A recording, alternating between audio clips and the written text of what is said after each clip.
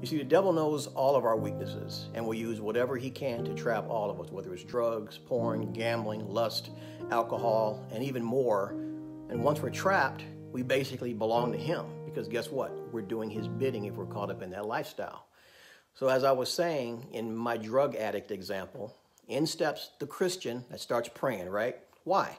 Because you have to target the issue at the source. This is why it's so important to understand where the real battle lies.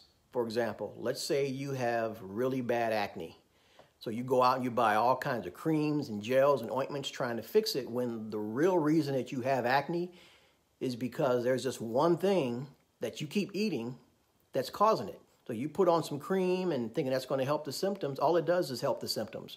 But then you find out that one thing that you needed to change in your diet because this is going to get at the root of where the acne is really coming from.